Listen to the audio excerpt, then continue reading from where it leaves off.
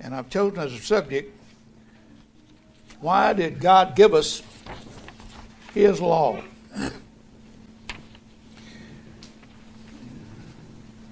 And by the way, to be more precise, why did God give Israel the law? He didn't give them to the Gentiles. He gave Israel the law. And the law, of course, when we think of the law, we think automatically of the Ten Commandments. And that's the bulk of the law. But there were hundreds of commandments the Lord gave to Moses to give to Israel to govern their lives. All kinds of laws. They had dietary laws. They had moral laws. Spiritual laws, more than anything. Laws of morality.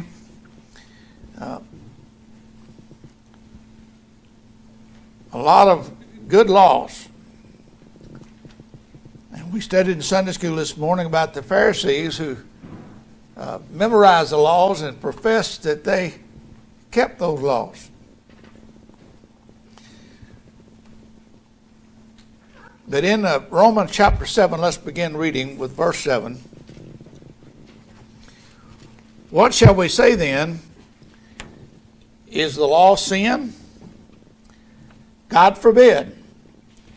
Nay, I had not known sin but by the law. For I had not known lust except the law had said, Thou shalt not covet. One of the last commandments given. But sin, taking occasion by the commandment, wrought in me all manner of concupiscence. For without the law, sin was dead. For I was alive without the law once.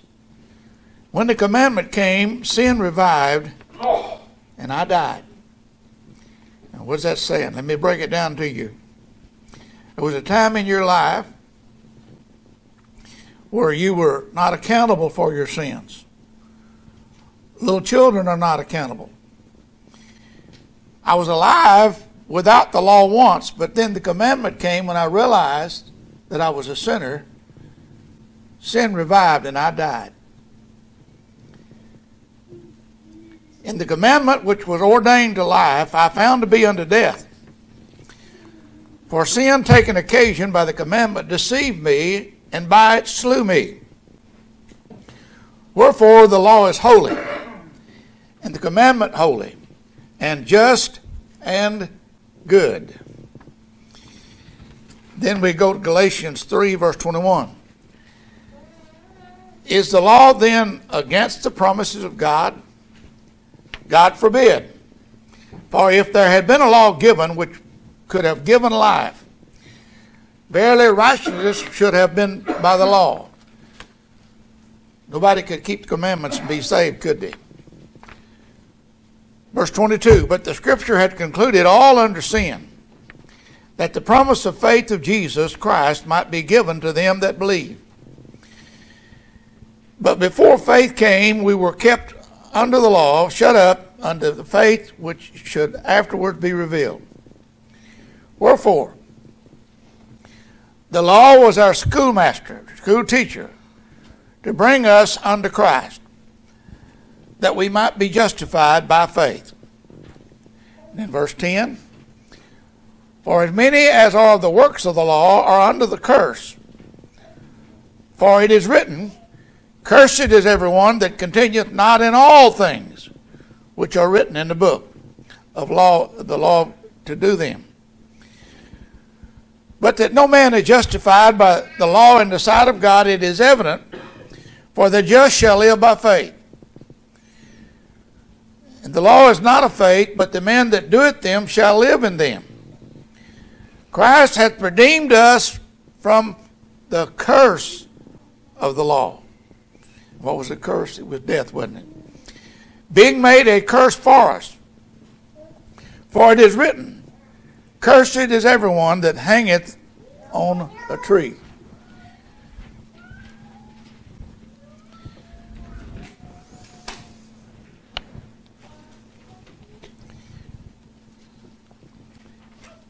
God gave us His written law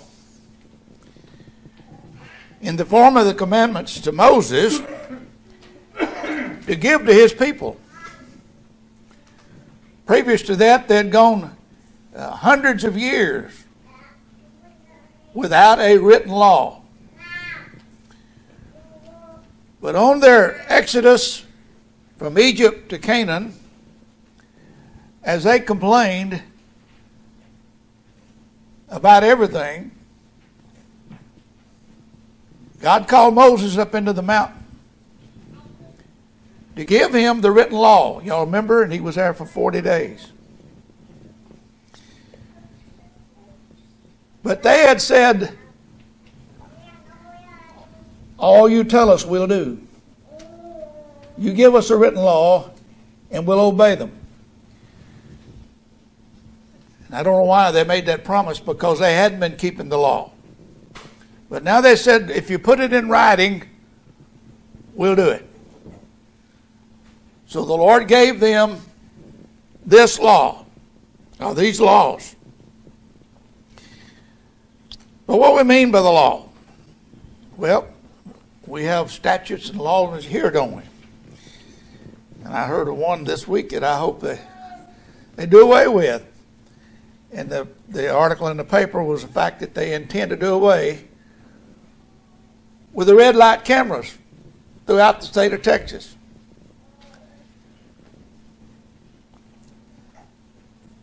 Governor Abbott, one of his platforms he's running on is to do away with the red light cameras.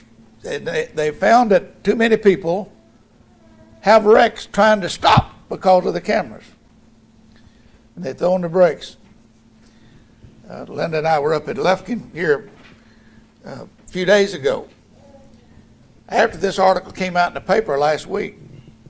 And it was just coming a deluge, just pouring. And we came to the light uptown, and it raining like it was, and it was green okay, but when I started through it, it turned on me. And it's pouring down rain. You couldn't see.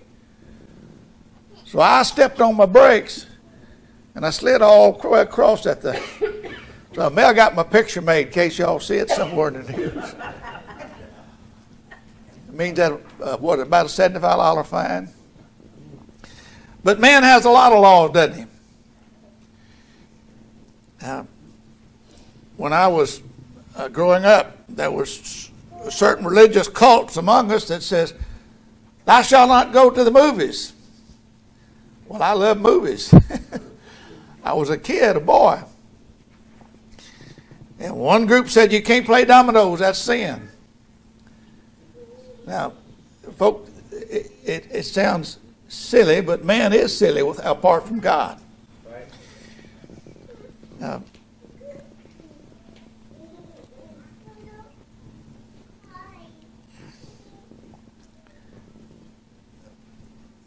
I was called on some years ago to a Jewish tabernacle down on the southwest part of Houston to talk to them about having their pictures made for their directory. And I told a lady that had asked me to come over, but all you got to do is let your people put out a sign-up sheet here on your Sabbath, which was Saturday. Put a sign-up sheet and let them sign when they'd like to have the pictures made. And she says, we can't do that. We can't write on the Sabbath. We can't write. As a matter of fact, she said we can't even talk about work on the Sabbath. Our Lord talked about straining a gnat, didn't he? And swallowing a camel.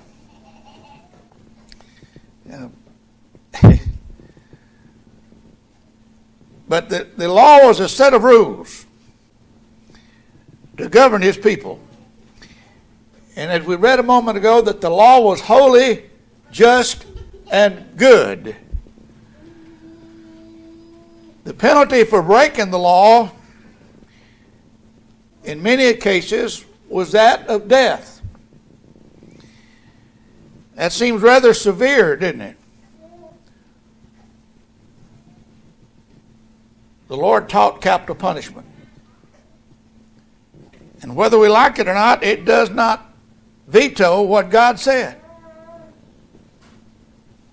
And you take their habitual criminals, that's murderers, they'll continue to do it over and over if they're not stopped. As a matter of fact, the punishment for a homosexual was what? It was death, wasn't it? You were to put them to death.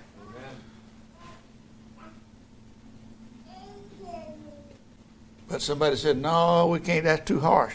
Well, God was harsh. He knew what he was doing. And I hate to say it, but you keep reading about those priests that abusing little boys and what have you, and they found out it's rampant. That everywhere they go, they're having that problem and destroying those young boys' life. Punishment for that hadn't changed. Amen.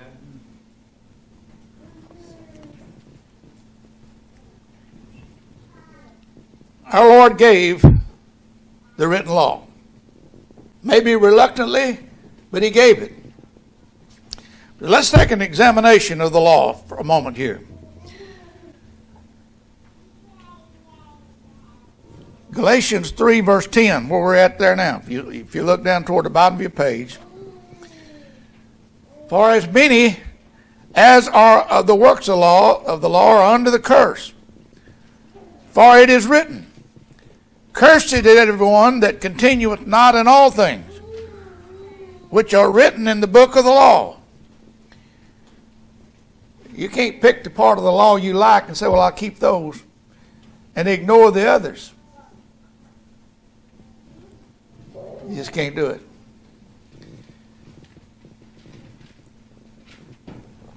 I used to illustrate, I'd put my wristwatch off, and the days of cell phones is done away with wristwatches. But I'd always pull up my wristwatch and ask how many bands of these you got to break in order for it to be broke. One, of course.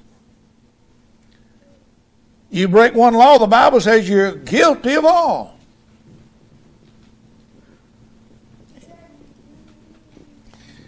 But when you think of the laws and commandments,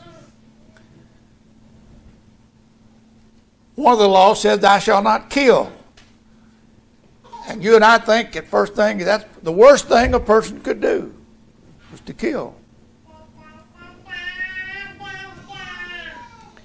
And it's wrong to kill.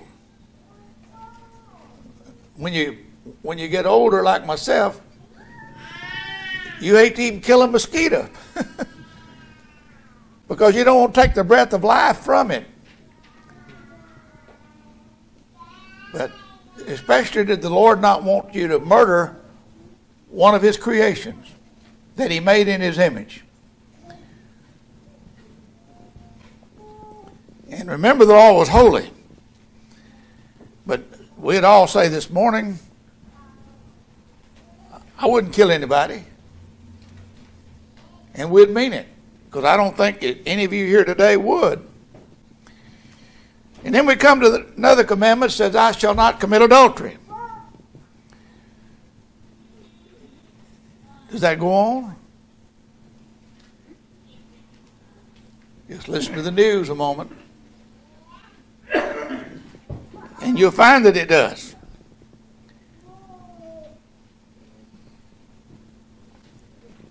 And I could go on that subject a while, but we'll move on. The Lord said, thou shalt not steal, did he not? Thou shalt not steal. I mean, take something that's not yours. You wouldn't do that, would you? Then we come down to the one that says, I shall not bear false witness. What's that mean? It means lying. Somebody said, well, I told a little white one. Not in God's eyes. They're all black. They're not white. And don't try to, you know, we were kids, we'd say, well, I had my fingers crossed when I said that.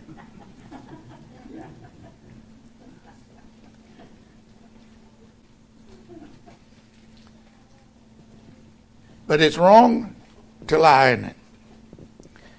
But what was the first commandment that was given? To me, if you go by what the Lord gave first, you would think it has more significance. The first commandment that God ever gave was, "Thou shalt have no other gods before me." Amen. Folks, when you think of your church life, then think of how many gods you put before church. How many things that you put before them.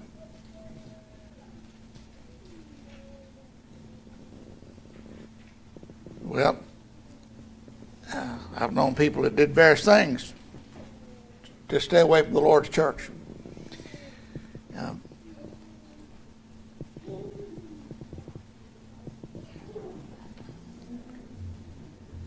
We're all guilty of breaking the first law.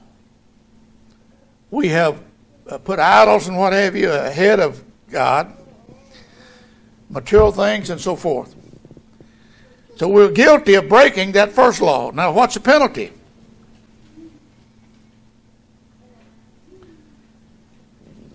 Well, the penalty was death. And the Lord said, secondly, "Thou shalt not make any graven images like unto me." Folks, images. We all have an image maker today, don't we? Everybody has a phone almost nowadays. And they can take a picture of whatever. And images are there, are they not? Well, I read recently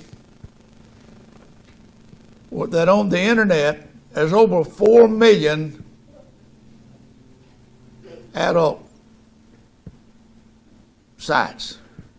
I wouldn't call them adult, but that's how they're referenced. Sex things going on. Over 4 million. I don't know who tried to stop and count them. Folk, that's a lot. It's inundated our society. What did the Lord say? "Thou shalt not make any graven images." And we do, don't we? That's a sad day, but that's the day we live in. And then the Lord said, "Thou shalt not take the name of the Lord thy God in vain."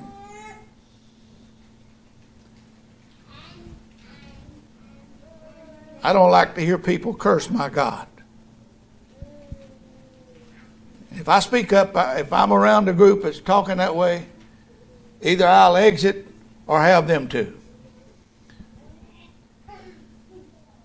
I hate to hear anybody use God's name in vain. It's wrong.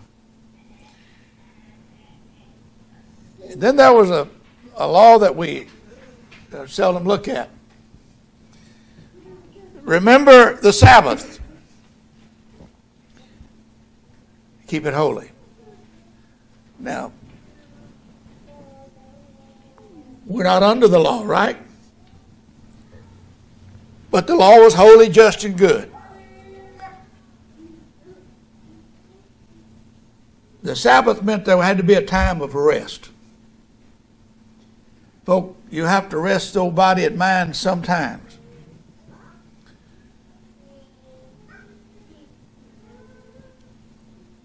But he said, keep it holy. I've heard people over the years, and they didn't mean ill will on it, but I'd hear them pray, "Lord, thank you for this Sabbath day." It was on Sunday. But the day here was the seventh day, wasn't it, which would have made it Saturday.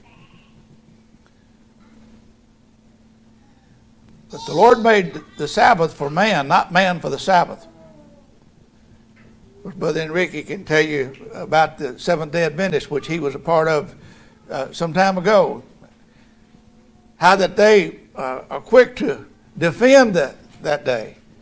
But I can tell you this much, folk. You need to rest your own mind and body sometimes or another. If you don't, it'll catch up with you. You've got to rest it. Even the land, they would have farmed it. How many years? Somebody help me. They would have farmed that land how many years and then let it rest? 6 or 7? Within 7 years that they would have farmed the land. And then they had to let the land rest to replenish itself.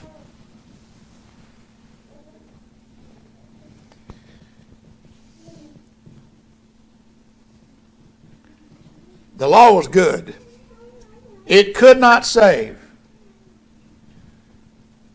It only condemned. How many people over the years, I know we thank the Lord for our Soul Winners group, but when you start talking to a person that doesn't know the Bible, and you ask them about their relationship with the Lord, and one of the answers is, well, we try to keep the commandments, which is commendable, but the fact is no one ever kept those commandments but one. And they crucified him.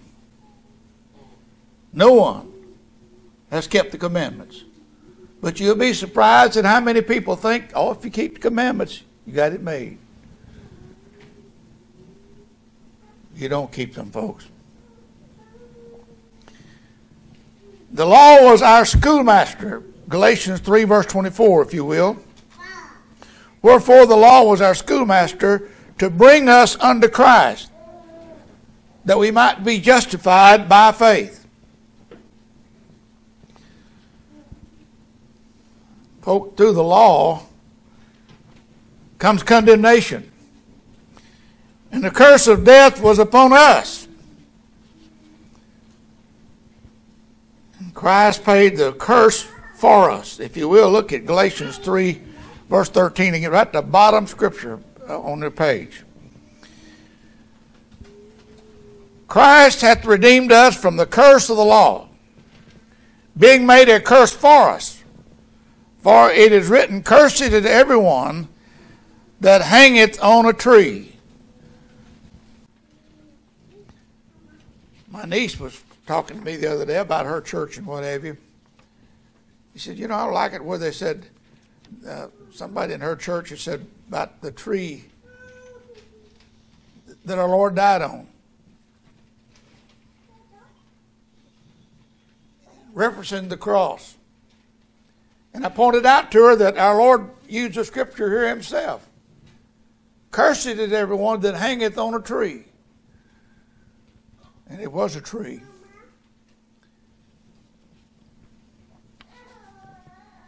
Now, we are unable to keep the law. Now, that does not destroy the law, but we're not under the law.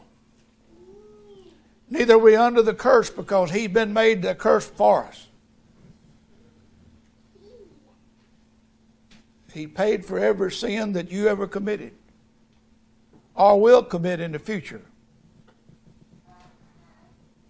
And folks, that's it. You will commit sin, will you not? You won't keep the law, because it's impossible for you, being born as you were. Christ was born differently, wasn't he? He was born of the Virgin Mary, the seed of the woman he's called, not the seed of man. In him did not flow the blood of Adam, the first Adam. And that's why Jesus is called the second Adam. I don't know how God did it, performed it. I don't know how he made us in to start with. But I do know that he was born of the woman, the seed of man. That was the first promise made, wasn't it, in Genesis 3? When man had sinned, God foretold that event. that the seed of the woman was going to bruise the head of the serpent. And folks, I'll tell you this much, and I don't take this much more of your time here. There's a number of Bible versions, and I recommend strictly King James. But if you'll pick up a Revised Standard Version, and I have one in my office back here for reference sake, Isaiah 7:14 says, "Behold, a young woman shall conceive." They don't believe in the virgin birth. And folk, if you didn't believe in the virgin birth, you can't believe anything. Jesus is who he claimed to be. If he's not, we're all in trouble. And I've got up here and I've spoken in vain, haven't I? If he's not the hope. And our society has a bunch of ills, folks. We're sliding down the wrong path. You know, to me, if you cut the news on, it's depressing. Because of so many things that's going on. Jesus is still the answer for all of our needs.